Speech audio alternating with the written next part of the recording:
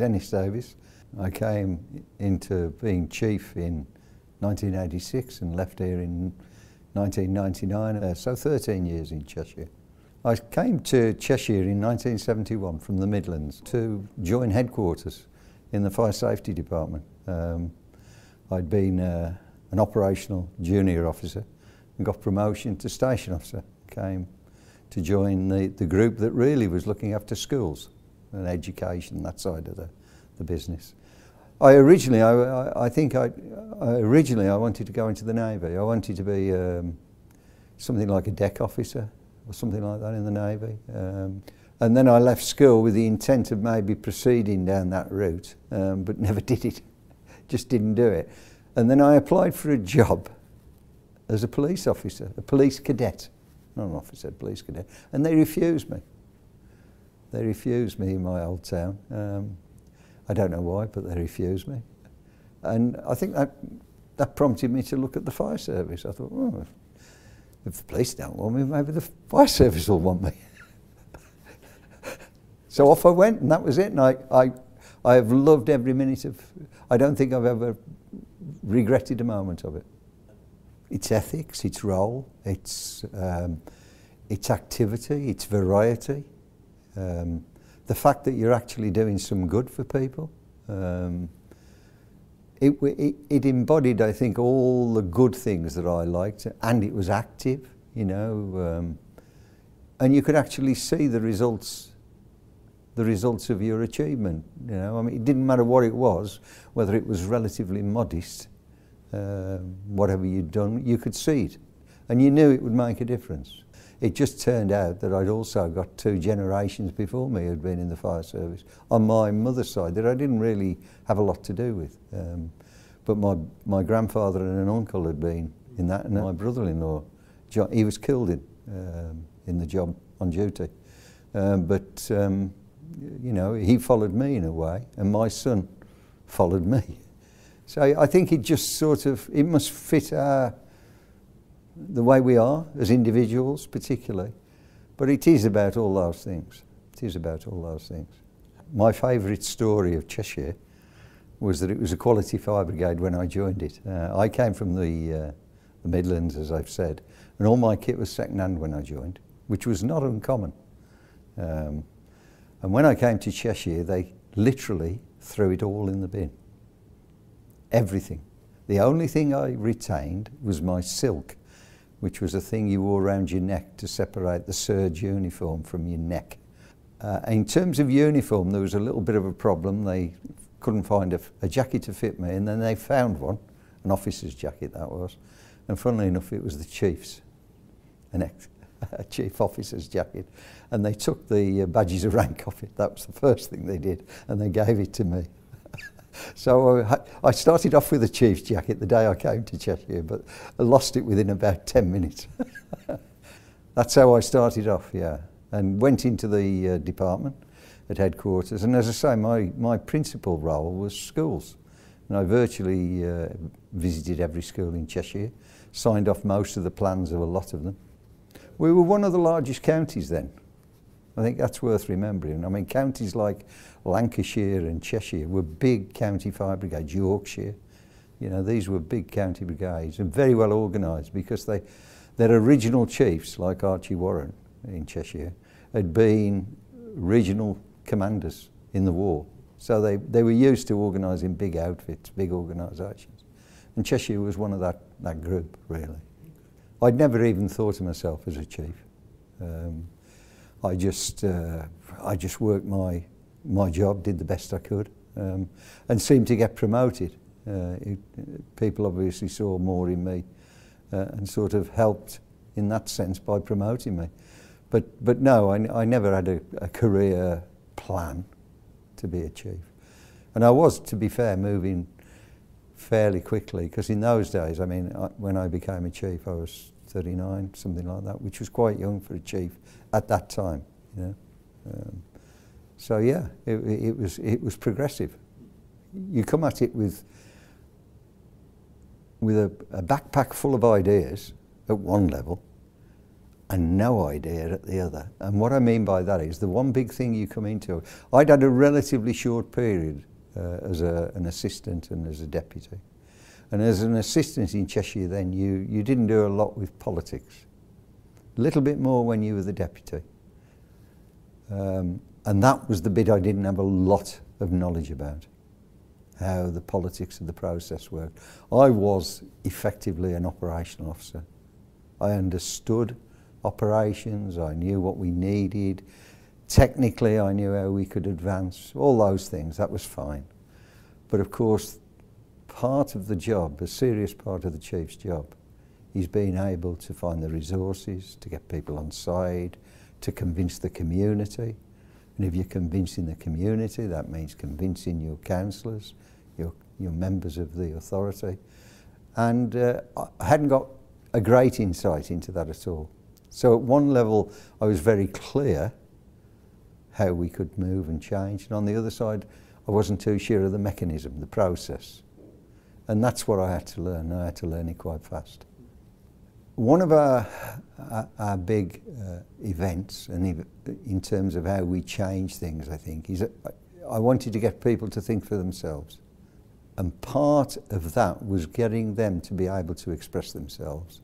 And part of that was getting their managers, the officers and everybody else, to let them express themselves. And I don't mean that as a sort of a fifth columnist or that there was greater pressure or anything. It wasn't like that at all. But it took time for them to be able to really blossom, if I can put it that way. And when they did, they really did. And the success of Cheshire, I think, under my tenure, was the people. They were able to express themselves. They took responsibility for what they were doing, and they became very, very effective advocates for the service, what it was all about. So that was one part of it. The second part of it is we turned to the community in a big way. We realised quite quickly that we couldn't alter the numbers in terms of incidents and so on, unless we got the people on side, unless the community was on side. So our community effort was serious and strong. And that took a bit of doing, because a lot of firefighters at that time weren't that keen on community fire safety, as you might call it now. They were quite happy with operational response, but you know. So that was it. And yet in the northwest of England, was probably one of the strongest sort of advocates throughout the country for community fire safety. I mean, the programmes that Manchester led with, Lancashire got involved with, you know, really, really strong, powerful programmes about trying to get the community involved, smoke detectors, you know, the whole process. So that was another really strong element, I think, of our tenure. And we took that on as well into youth, you know, in a big way. You know, we've got a cadet scheme going, we've got the Prince's Trust going. And I think that really worked. That really did work. And then we were able to manage some of the difficulties like money, because the money wasn't always there. And we learned to be able to use our money very wisely because of that.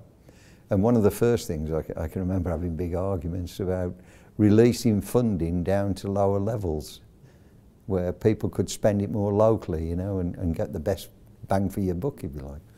So those sorts of changes, I think, happened. And we had, at the time, authority members who really, really supported us, really understood what we were about, what we were trying to do. And that was the other side of it, I think. You know, they were up for it. They were really pleased that this was that sort of... And I always felt we were punching way above our weight, you know. We were on every national event, every committee, you name it, we were there, you know. I mean, we really were. And we had some good people, excellent people doing it with us. I tried to say very approachable, you know, so anybody could stop me and talk. I used to visit the stations all the time, sit down, talk at watches, see what they wanted, you know. I had a slight advantage because I'd been with the brigade as a young officer and come through it all. I knew it. I knew people very well. I knew the circumstances of how places operated and so on. So I had that advantage that I was homegrown almost. But the real part of it was accepting that failure will happen, but at the same time having a very clear message of what we were trying to do. In terms of our stations and so on, they're pretty well as they are today.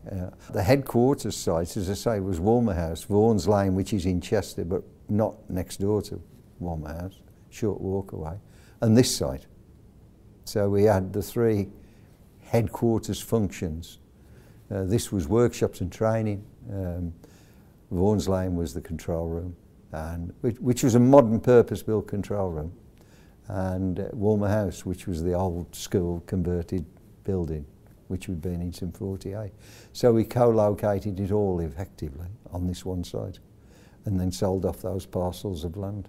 We were able to modify this building into a training centre, which we seriously needed, because our original training centre was Heswell, which is a little fire station up the Wirral. That's where all Cheshire's people were trained. So we needed something better than that. Although we'd been in Walmer House since 1948, our formation, we managed to sell that off. It was a bit of a problem, because there was a lot of planning constraints put on us on the site, which greatly reduced the value of the building. But nevertheless, the amount of money that we did raise managed to build the headquarters on this side. So from a point of view of an operational base, it meant we had training and headquarters on one side. We'd moved the fire control in here as well. So we released Vaughan's Lane. That gave us land value. We got land value next door to it in the potato field, and we got the money out of, effectively out of Walmer House. And that paid for this. So we moved for nothing, but ended up co-located on one site. We used to have some pretty awful RTCs up and down the motorway. The area near here, by the way, used to have some bad RTCs. And we used to think some of it was people coming off the motorway and still driving very, very fast, and not really taking account of it. But over the years, yeah, I mean, we used to see more major incidents, 10, 12, 15, 20 pump fires, than the metropolitan areas nearby. You know, so we were pretty, unfortunately, we were pretty skilled in managing some really big fires. And some of them have injured firefighters, but touch wood, we didn't suffer too badly in that department, I'm pleased to say. I did attend fires. I attended all major fires. Anything over 5 pumps, they would tell me anyway. Anything exceptional, they'd tell me. And control knew. Control got to know very much the sort of things that would interest me anyway. So it's not just fires, is it? It's all sorts of events. And if there was something peculiar, different, interesting, something that was causing a little bit of a question, a concern, they'd talk to me. Very easy to chat to them. They knew me. And I used to sleep overnight at one stage. We used to sleep in headquarters and be on call for the control room for all major incidents. So, you know, I knew the system pretty inside out and had a lot to do with those sorts of things. So, yeah, I used to attend all major fires. I used to attend all major incidents. When we had the two IRA explosions, you know, the one on the gas holder and then the one in the main street on Bridge Street. I mean, on the second one, I was travelling with the deputy up to Lancashire on a Saturday it was a mothering, the Saturday before Mothering Sunday, and we were going up there for a quiz, an event at Lancashire Fire, and came back down the motorway. I could tell you a tale there that I was coming down the motorway and I was doing over 100 miles an hour on blue lights going down. But when we arrived, I mean, that was really, really sad. You know, we arrived, we set ourselves up. I went up onto Bridge Street to see what we could do. We managed the emergency communications from 3 telephone boxes up at the square there at the top of Bridge Street, because they were secure and we could have. And that was quite a traumatic event for a lot of the firefighters as well, because some of them, their children and families were, well, they thought they were the because they'd gone into town, you know, with their children, the eldest child taking the younger ones in to get something for mother for the Sunday. So that was really bad. That was really bad. The event before that in the February, the gas holder, I mean, I walked the site with the bomb disposal officer looking for other devices, and we found them. We found them, you know. So that was quite a worrying event. I mean, that holder that went off just across the road from the fire station, you know, it was seconds away from the arriving crews. So yeah, I mean, there's been some very notable events during my period when I was a chief.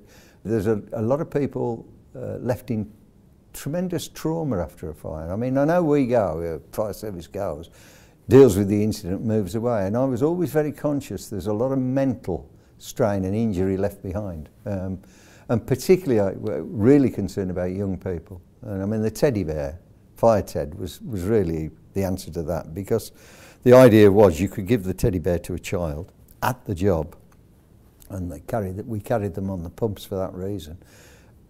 And then subsequently a trained person could sit with the child and ask where the teddy bear came from, and it would unlock the experience, and the child. So hopefully you're dealing with a future trauma and solving that. We did surveys after fires. I can remember one we had a fire at Pickford's in Chester, and we did a survey after.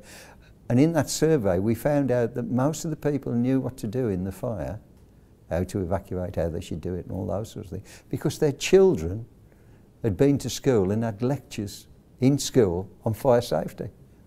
And they were telling their mums and dads, you know, this is what you've got to do, this is what we, you know.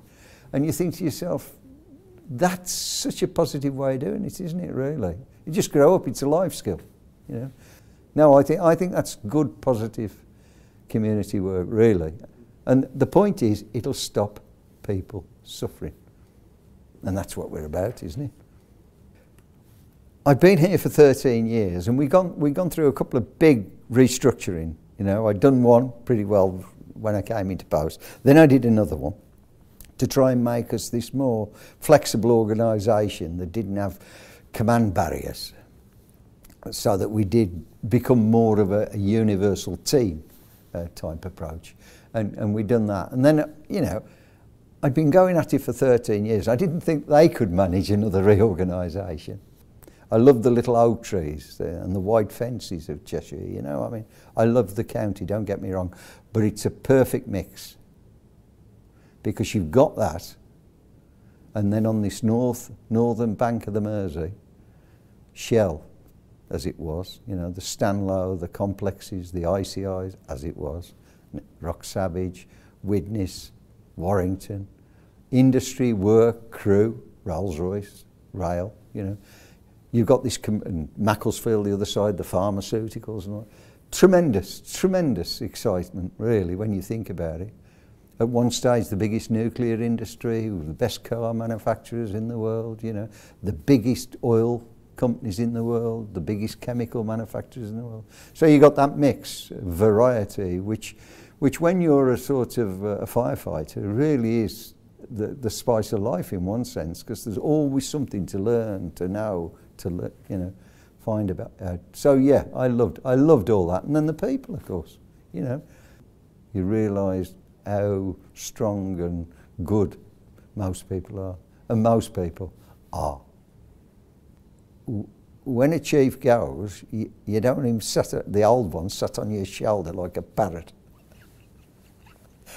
And I didn't want to be a parrot on the guy who followed me. I wanted to go, you know. Anyway, so I just wanted to clear the decks, and that was it. So off I went to Scotland in my merry way.